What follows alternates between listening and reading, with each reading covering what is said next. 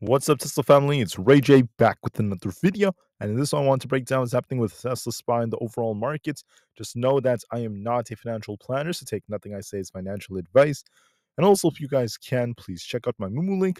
If you deposit $100, you're guaranteed 5 free stocks. If you deposit $1,000, you're guaranteed 15 in total, not to mention an 8.1% APY on uninvested cash. The offer ends in just one day. It ends tomorrow, so check it out before they run out. Anyways, now let's talk about the market. So as far as Tesla's going, just know that right now we are just range bound. We have this resistance at 338.84, and we have support at 330.75. So I'm going to be watching this range very carefully. I believe that Tesla is going to likely gap up upon open and make an attempt to push a little bit higher to try to fill this imbalance. But then there's a risk of Tesla potentially coming back down to fill this gap down here. So I'll be watching this very closely. Now, just know a couple of pieces of news have come out that are more promising. There is some talk coming out that India is going to be expanding its EV manufacturing incentives after what's happened, at least thus far. And this is some very, very big news because, if anything, with these new incentives to be expanding their existing plants, policy rules are expected to be finalized by March of 2025. And they're trying to change policy to encourage EV investments by other automakers. So that's some interesting news right over here. There's been a lot of talk about how Tesla could be once again manufacturing, at least over there. Now, there's also some talk about how the automaker has invested about $500 million to manufacture EVs in India, with 50% of the components sourced locally, which is going to be a very, very big improvement, especially considering the fact that that would help cut on import taxes. That would be a lot more of a benefit, if anything. I would love to see how other taxes are going to be kind of like affecting this, such as the fact that import taxes could be going up. Besides that, I think that these incentives could be very promising.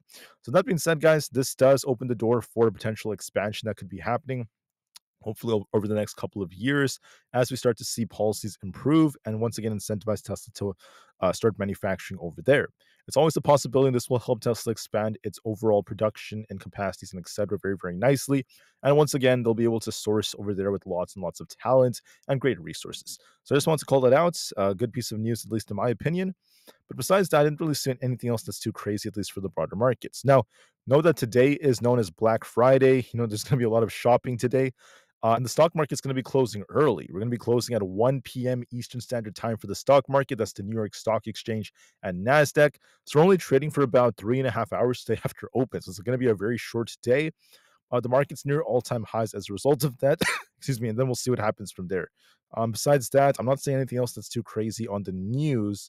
In terms of our economic data, just know we do have some earnings that have come out. We have like Frontline and a few others. It's all very, very minor.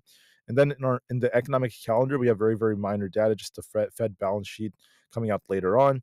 Besides that, there's nothing coming up, but just know this about today. It is the last day of November 2024 for trading, because the next time the market opens after this open is going to be December. So this is going to be the last full, or at least last trading day of November. So keep that in mind.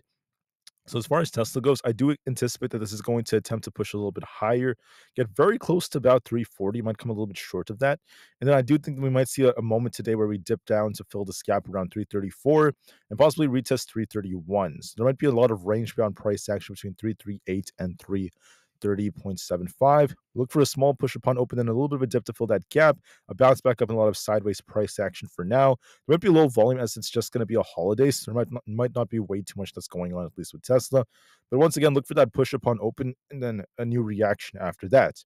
As far as SPY goes, we have a double top leg structure again. We tried to push back up to all-time highs in the morning, only to dip back down. We'll have to see how well we could hold above 600. We got to hold 600. Otherwise, there's going to be a risk of us coming back down to about 597.6. So watch and see if we can hold above 600. Otherwise, we're going to be dipping closer to 598. So please keep that in mind. When we open, look for a push and attempt to get back up to 600. Might consolidate a bit, but if we get a rejection, we don't hold above it. So we're looking for an attempt to get back down to 598. So we'll see if we break 600 or not, and what kind of reaction we get from there. As far as ES goes, we are dipping right over here towards our 20 EMA at 6,021. We could try to pop it to about 6,030 before we start dipping a little bit lower. But keep that in mind. If 6,020 fails us, we're looking for 6,000 flats. That's going to be close to our 50 EMA, which could lead to some downside. Look for a push upon open, and then it may continue to dip if there is low volume. So please keep that in mind. Also, don't forget it's going to be the last trading day of the month. So we'll have to see what happens during the last hour. Nvidia's trying to reclaim this resistance We just touched 138. We need to close above 138 to continue to push. If we hit 138 and reject, I do think we have a gap down here to fill, which could take us back down to the 135 area. So look for a push back up to about 138, a dip back down to 135, and some sideways price action. But as long as Nvidia makes a higher low compared to the low at 132, so what could happen is we kind of push it, then dip back down. We could attempt to bounce later on, start pushing as time goes on, as we're nearing a bullish cross in the PPO. So keep that in mind. This could be the start of a trend shift on Nvidia as long as we hold this low down here. So we could push upon open, dip back down to fill this gap back down to 135 or so, and then we'll see if we get a bounce later on. So keep that in mind. For Bitcoin, Bitcoin's on a nice uptrend over here, especially as you have this imbalance to fill. There's a good chance that Bitcoin pushes for that 98,000 targets for a nice inverse head and shoulders like structure. So look for a little bit more upside, at least to start things off.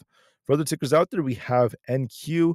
NQ is looking a little bit weaker. We need to try to reclaim 20,880. Otherwise, this is going to be at risk of coming back down to about 20,750 right down here. So I do see a risk of some downside unless we reclaim 20,880.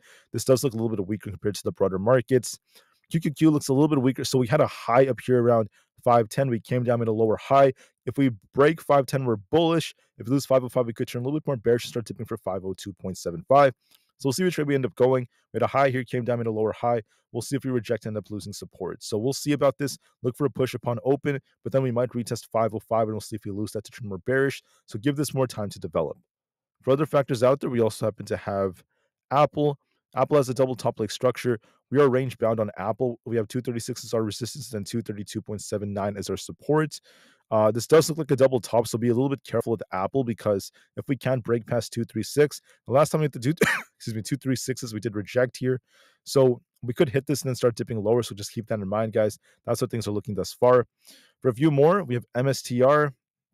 This is once again just trading in a sideways area right here, but just know this, it does have a little bit more upside potential. If we could try to hold above 398, we do have the potential to push up towards the 420 area. So watch that very carefully. For the IWM Russell 2000, there's also potential in this as long as you don't lose 239. We do favor a push for 245 plus. For Amazon, Amazon looks more bullish as long as you don't lose essentially 204. We're looking decent. So if we break 208, we're looking for 210 as our potential target to fill this imbalance. If we lose 203, turn more bearish. Otherwise, it's kind of trading sideways here, but it does look a little bit more promising as we're starting to uptrend. So I do anticipate a little push that could be coming for 208, and we'll see if we hold above that or not. Just a few more meta could slowly get up to about this 572 to 575 area. So a little bit more upside could be coming. We're going to watch that 575 area to see if we break that or not. We might get very close to that. We'll see if you reject off that or not. It is still a very, very tough resistance. Microsoft is holding support at 420. As long as you don't lose 420, this could try to push back up for about 422.5. If you lose 420, though, we're going to be dipping back down for about 417. But overall, look for more upside for 422, if anything like that. As far as Google goes, we'll have to see if 170 holds us. If 170 holds, we're looking for essentially 172. If we lose 170, we're looking for 168. So we're kind of stuck in the middle, going back and back and forth for now. We're just waiting to see if we can break 172 or not. Otherwise, we're just range bet on Google. So anyways, that is it for my video. I thank you all so much for listening. So please have a great rest of your day. Tesla's doing a decent job at being range bound. Look for a little push upon open, and don't forget there's a gap to fill below. So for the most part, it does look like Tesla's going to be range bound. So I might kind of push it, but then maybe slow down as the day goes on. But there might be a lot of sideways price action. As long as you don't lose 330, we favor just a lot of sideways price action. If we break 340, we could turn a little bit more bullish, but as long as we're in that range, we are just going to trade sideways. But once again, if we lose 330, there's that gap to fill below, so don't forget about that. But otherwise, I just think for the most part, Tesla will just be range bound. Anyways, that's it for my analysis. Thank you all so much for listening, and peace out.